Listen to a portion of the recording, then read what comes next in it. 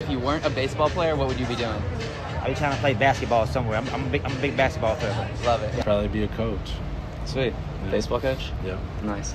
I would say like financial advisor, but that's kind of boring. Being like a special ed teacher would be really cool. That's something that'd be awesome to work with those kids. Yeah. I always in high school loved being in the outdoors, so I always wanted to be a game warden. Maybe a singer.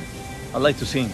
I will enjoy my time off, making barbecue and singing salsa, and that's pretty fun with your family. I like to cook, so could have gone down that road, but yeah, I don't know for sure. Ingeniero, like engineer. Engineering? Yeah. Okay. Be working in baseball, whether it's scouting, front office, just being around the game. It makes me.